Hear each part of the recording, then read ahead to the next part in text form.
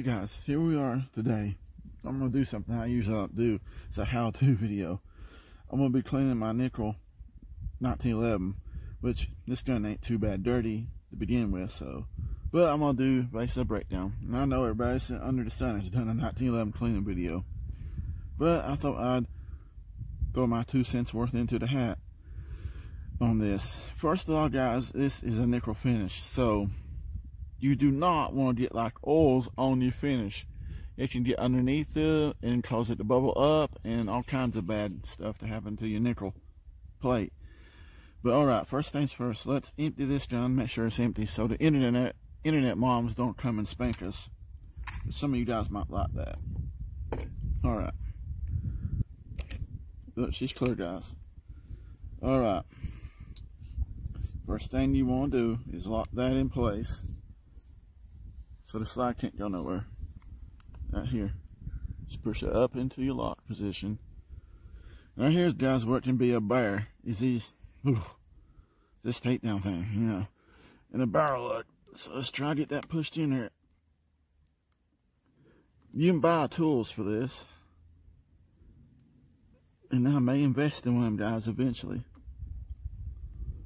Now watch out, guys, when that comes up, that's gonna be under pressure. Boom.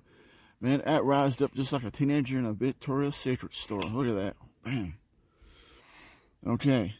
We got that done. What you want to do now, this is important, guys. You see right here, this indentation. You want to bring that up to right here. And get that to go. But up first, you have to put your safety down. And you bring it right on up here. Alright. See right there where that's at. And you want to flip it over. You want to push this right here in. Okay, here we go. A little bit of negotiating. And one thing you want to be careful with, guys, right here with this is down through here. In the 1911 world, we get something called the idiot scratch that runs all the way down through here. I'm going to be my damnedest to show you how not to do that. Alright, let's slide it on forward. Okay, as you notice, my frame's in pretty good shape. I've already cleaned it. But something I like doing, guys, is taking Q-tips on hand. You can get these at the Dollar Tree for dirt cheap, for these really cheap ones. That way your wife won't kill you when you steal hers. And then you just go in here, get every little thing. See, no matter how many times you rub in there, it seems like you get a little bit of dirt, you know, carbon, whatever. I thought I had that pretty clean, but that's just a little bit. But if you really want to be thorough, once you break it down to this point, like spray it down, let it soak in there. We don't really want to spray it back here, none, guys. You can like take your Q-tip and reach down in here, right in there. After you spray your Q-tip, a little oil, and just rub a little oil in the springs and hammer it back in there. You bowl down here and you come right up through here, get some oil in that. But you just want a little bit, you know, a little residue. You know, you don't want a great whole bunch in there of whatever you want to use. Like right now, I'm going to use a little bit of bath salt. I just do this right here. So I just spray a little bit. I'll be using bowel salt for this part of it. Go ahead and clean right in here on the ramp. Down in here. Up in here in the bow.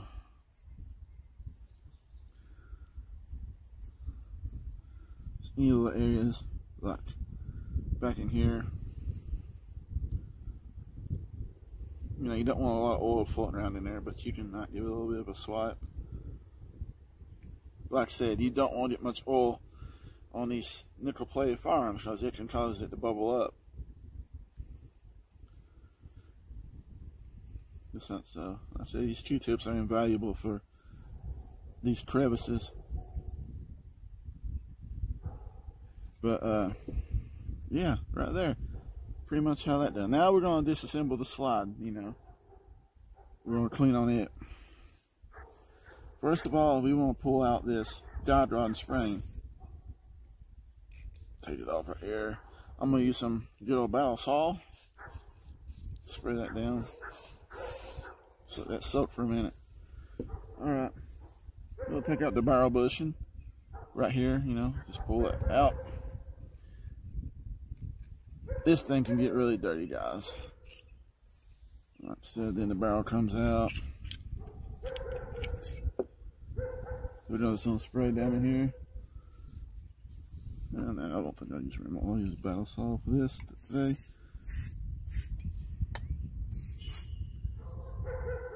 And we'll be cleaning this area up a little bit. Like I said, I won't spray oil back in here. We'll use a Q-tip for that in a minute. Oh, got my stuff over.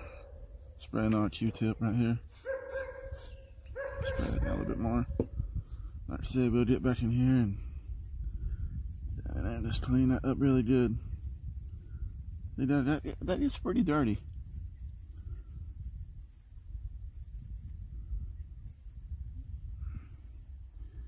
Get down and get that crevices right there. Back in here, frying pan's at. Just like that. I said that gets pretty dirty down in there. Q-tip. Like I say, just keep hosing them Q-tips down.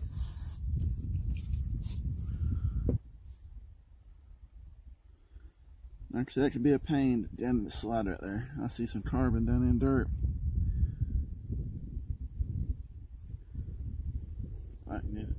Sometimes you can rough up your Q-tip a little bit so you can get down in there.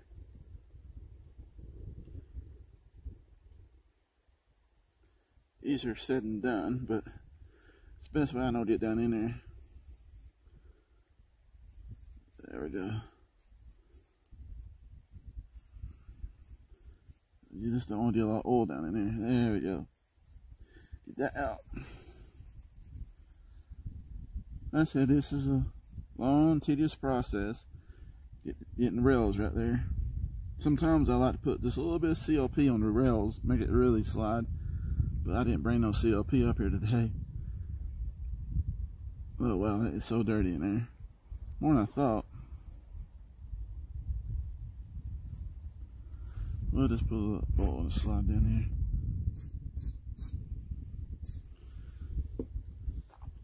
here. Like I said, you can get microfiber towels dirt cheap at the Dollar General. That's what I usually do. Get some in the rails right there. Get like glass, guys. Like I said, I like taking CLP to that. Usually what I'll use. Spray that down. Okay, right in there what I'm doing.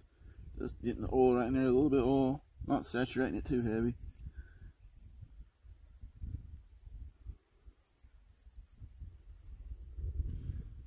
In there.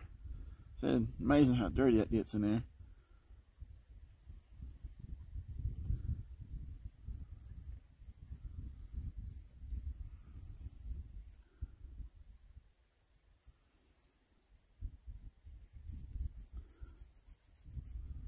All right. Might even take the tip of a towel. Run down in there. I said that I have to get every little bit out, guys. That's how I am. I see it. It annoys me, so I'm gonna get it. Alright. Bam, just like that. Like I said, don't spare these Q-tips, man. These things are only $1, so like I said, don't spare them. Y'all up and you slide in here, carbon, dirt stuff gets in there.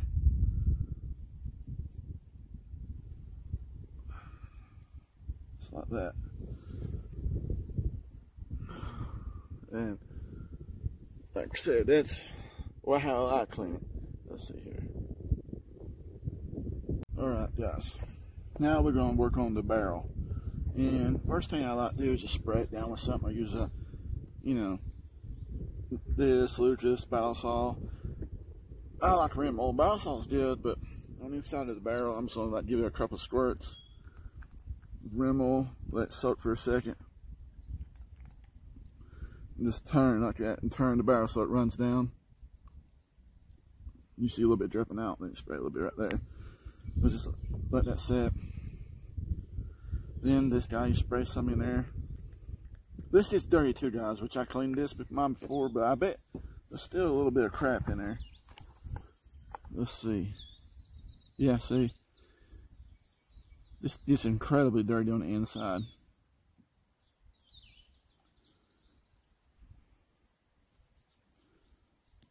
The oil just keeps that from ever corroding in there.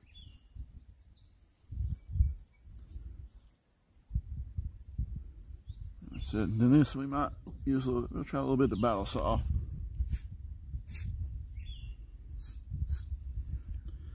We'll just let that set. The spraying we soaked down a minute ago, let's give it a wipe off with a microfiber towel. Just like that. And guys, tip, when you make sure you put this back, spraying together, see this end right here? This is set on the guide rod side, and this right here where it's not quite, you know, tapered up that, this will go on this guy. So remember that if you have this type of spraying. Just a quick tip. And that's clean. And like I said, you can give this guy here barrel lug. Get down in there with a Q-tip, clean it up. Make sure there's no carbon in there. And like I said, if this is like nickel like this, make sure you get that excess oil off. You don't want that oil on your nickel plate. Just make sure it gets off your fingers. Now that looks good. Then the slide. I've been letting that set a little bit up here, guys. We're gonna give that one more run with the Q-tip. Get all that out of there.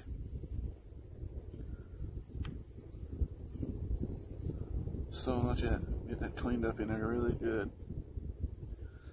Like I said, we can just give our Q-tip just a little bit of a squirt and get on the rails. You know, soak it up a little bit. Ever so light, just on the rails in there. You know, a little lubrication on the rails. Down here. 1911s aren't that bad, you know. They're machines. You know, my Glock will run for, you know, forever if you really wanted to. But you know, I don't like doing that. Even my Glock, I like cleaning it. Same way with AK. Now guys, this thing right here is so reliable. I mean, you know, this is what I carry. But like I said, I still love 1911s. I've always since I was a kid. But I love my Glock too. So, like I said, I'm a gun ho. I love everything. So, I'd even take a Zip 22 and a dart it. If somebody give me one. Even though you can't get rounds for that dart it no more. Like I said, I was, unfortunately, I wasn't lucky enough to shoot a Zip 22 one time. That was actually a pretty cool looking, spacey, stapler looking gun. Oh, I'm getting told off subject. Alright, this barrel is soaked for a little bit, guys. I'm using the Allen Tactical that I'll be giving away. A new one. Y'all can't have mine. And let's run that through there. Oh yeah. I thought I had that clean. Oh, there's a little more debris comes through. Now, like I said, I don't think I have no copper filing because I really not fired this 1911 enough. But I just like getting my inside of the barrel really shiny. But you guys probably can't see on camera the way I'm got this angled. But never do this, guys, this side, because the rifling, you guys, you can booger your rifling up. Always go from this side and back. Be really careful. But and then like I said, I get pretty anal. Then I'll take a shotgun mop, which these things are a dime a dozen. So if you get them dirty, always just go buy another one. That really gets that nice and pretty inside. Like I said, you guys can't see it, but that is shiny. And if I store it, guys, when I got a part, I'll spray oil, just a little bit of oil in there if I'm not going to shoot it for a while. And I'm going to leave a light coat of battle saw in there, because I'm going to be storing it. I really like battle saw. It smells, it stinks to high heaven, but it's a really good protectant. Now, like I said, the rails, if I really want to get crazy, look at that, still dirty in here coming out. That's insane, guys. But it looks pretty good. Like I said, I like cleaning about as much as I do shooting, honestly. Like I said, I love cleaning. That's part of the hobby. Try that one more time, that dry patch. Because I probably won't be shooting this guy for a while. I'm just going to give it a light spray of bow saw in there, guys. Just ever so lightly. And I'm going to leave that in there like that. Just leave it, just that one little squirt. Alright. Like I said, here comes the fun part, guys, the reassembly. Alright. Remember, I got to hold my jaw. I got to get this back on camera. Hold my jaw right. Let's get this barrel back in here. Alright, we'll push this guy in.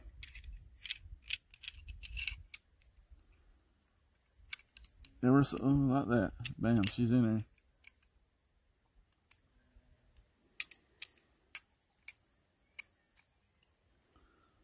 there. Alright. Next thing you'll get in here, guys, see this lug right here? You want to turn that right in here. Get it in there. Then turn it back over here to this side. You want this way. Okay, now we're going to reassemble our spring. Guide rod. Remember what I said about this end goes right here with the, this goes on this. This end will go down on the barrel. And when time comes, this, would you see how that is right there? Like that. It's not like pinch down flush. Cap will go back on that. And like I said, I got a little oil residue in my hands. If you got a nickel, you want to clean this up and dry this off before this goes back in. Like I said, we'll just slide that right in there. Alright, you want this guy right here, down. Okay, so far we got half the battle here, guys. And I'll explain in a minute here about this, about the idiot scratch. Did I see? Oh, I see a little bit of carbon in there. Yeah, can't stand that. Alright. So then you want to put this down. This is what I do, guys. Try to get the back of the camera. See how that is. Like I said, hold your jaws just right. And you're going to line this hole right here, this hole with this. Just like that. And you want to push. Alright. I think I got that. This is probably one of the easiest 1911s I've ever assembled. Alright, here's what I'm talking about, guys. We don't want to get an idiot scratch. We'll go back over here. Get that guy in there. See if he's caught. Yeah. Now then we can flip it up once we catch him. And then we'll raise this back up. This is my way of doing it, guys. And we'll gotta bring this, remember, we gotta bring this guy back up, right? So far up here. I see a little bit of oil on that. Can't have that dripped on that nickel. Like I said, if you got stainless or tap, you know, matty, you don't have to worry about this whether you're finished. But knowing my luck, that guy came off.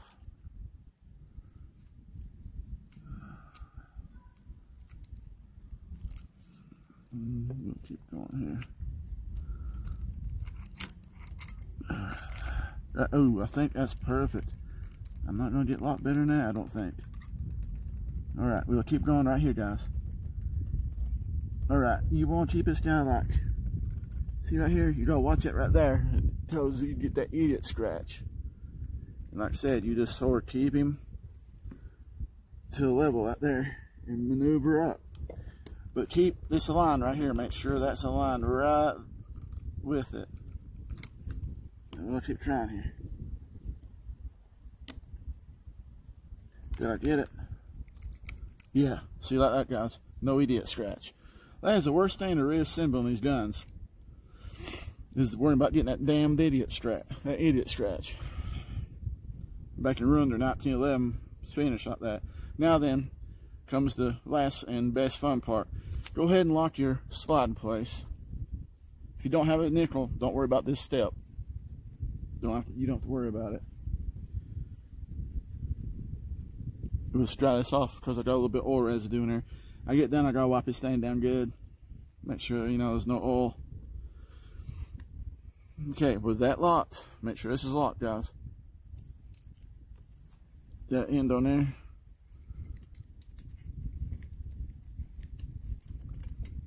I may break down just by a tool. With that, you know what I mean? That would be the best thing to do, just buy a tool. And, oh, wow. You're gonna say my bed meat hurts over that guy. It's never fun. Like I said, guys, this brain reminds me, like I said, of a teenager in a Victoria's Secret store. It's hard to get that thing to go down. Oh man, we about to go and wrestle.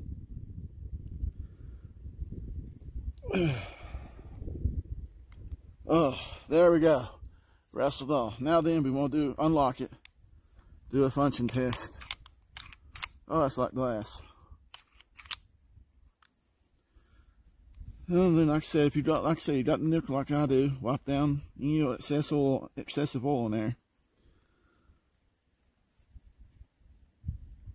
Everything works. Yep. Guys, I really appreciate you watching my first how-to. Like I said, my video is playing a dime a dozen. There's a ton of other guys that probably did that better than I did. But I hope you enjoyed it. But like I said, nickel plate, you want to keep them oils off of it. As it can, like I said, get underneath there and cause it start bubbling up. That's a big no-no. But like I said, if you love these old guns, like I said, they're amazing. I love them. So, as always, thank you so much, guys, for watching. And I'll have another cleaning video doing something. I may start this series if this does well. 100+ subscribers. Thank you guys so much. Later.